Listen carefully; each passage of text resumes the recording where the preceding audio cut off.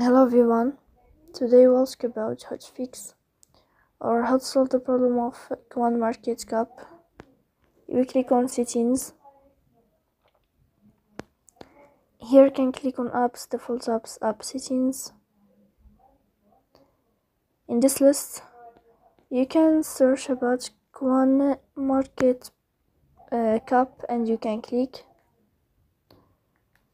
Here in this page of app info you can click on first stop and you can click OK.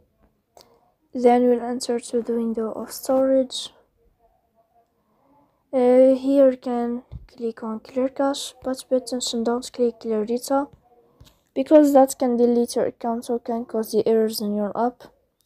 So please don't forget to support us by like and subscribe. See you next time in another video, and thank you for your attention.